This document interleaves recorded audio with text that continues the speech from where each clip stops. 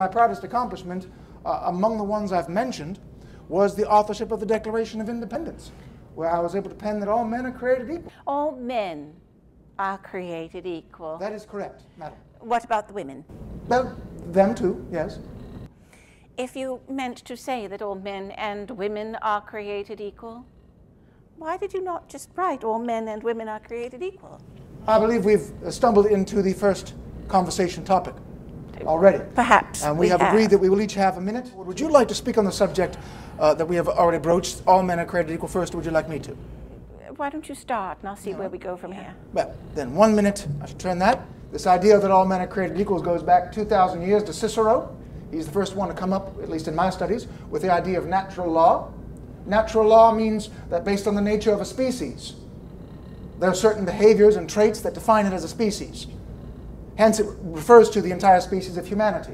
Now, going through 2,000 years of philosophy in 10 seconds, when we came across John Locke, he decided that natural law also meant that we can decide as a people, as a species, what our government is.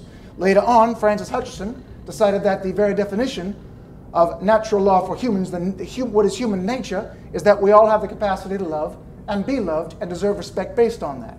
Francis Hutcheson was the basis of my use of the term all men are created equal in the Declaration of Independence. Hence, the entire species of humanity was included.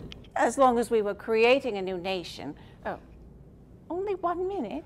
Oh, dear, this is very... As we are discussing the formation of a new nation, and the first time we would see the words United States of America in print, could you not have updated Mr. Locke and Mr. Hutchinson and Cicero, 2,000 years worth of male-dominated rhetoric, to have included all men and women? Or even all mankind? Wouldn't that have been nice? You see, when I was growing up, my parents did have an equality, but as Mr. Jefferson did say, when his father married, his mother lost all rights to her property, because under the laws of the time and under the laws which we continue to live, women who bring dower property to a marriage do not get to retain that property. That is what I wish we could have achieved with your new declaration, the rights to property ownership by the women for whom that property devolved within their family line, and to be able to continue to use that property at their will through their marriage. I apologize, I went over time. After you pass 200 years of age, the minutes really become almost incalculably small.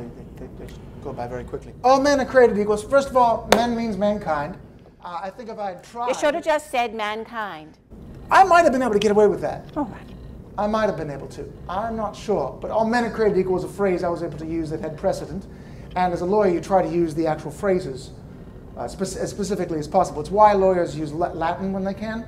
Some of them use it to show off, but the good ones use it because then you use that exact phrase that has been debated over the ages. I remember when my son John Quincy was learning Latin, and John was away at Congress for so many years, and well, it was all to do for me, who'd never spoken anything but English and really had no proper training in that either, to stay one step ahead of the brilliant young John Quincy Adams to teach him Latin, Greek. I bit into your time, to teach him Latin and Greek and French and, oh goodness, it was very difficult. Sorry, reclaim some of your time there. All men are created equal. All mankind, all the human race are created equal. Set aside the rhetoric for a moment. It does not say, and I did not mean, that everyone's treated as equals, as their human nature merits them. I would have been a fool to have said that, or I would have been lying. What I wrote then was true in so far as human nature is concerned, but obviously did not play out as far as our laws attempting to approximate a codification of that human nature.